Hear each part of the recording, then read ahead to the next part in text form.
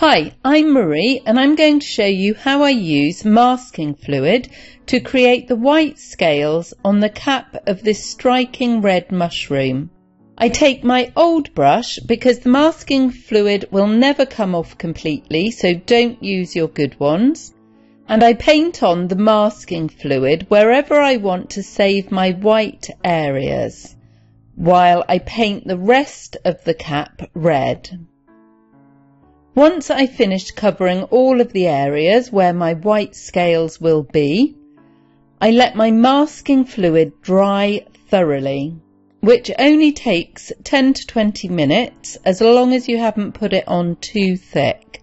I take my large brush and add a water glaze over the whole top area of my mushroom, being very careful not to leave any puddles of water on my paper. I want it nice and even. Then taking a thick mix of my red paint, I apply it to the cap.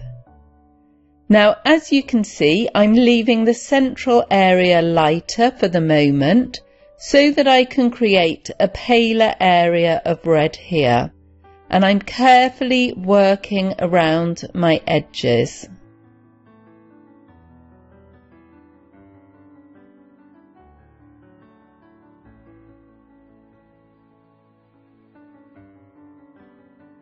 Then I add in more paint where I want a deeper red colour.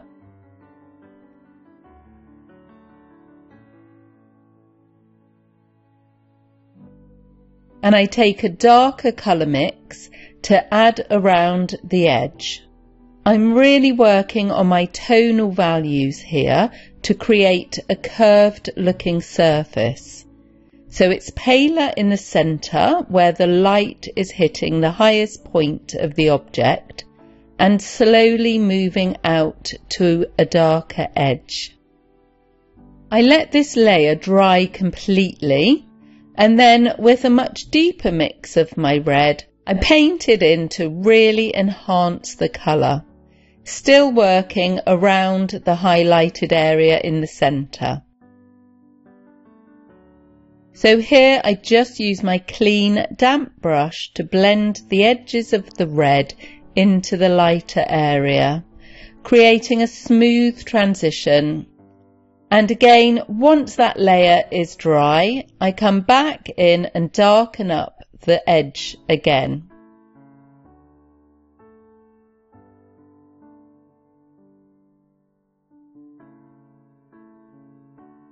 Once I'm happy with my red area, I let it dry completely again and then come in either with a clean fingertip or an eraser and remove all of the masking fluid.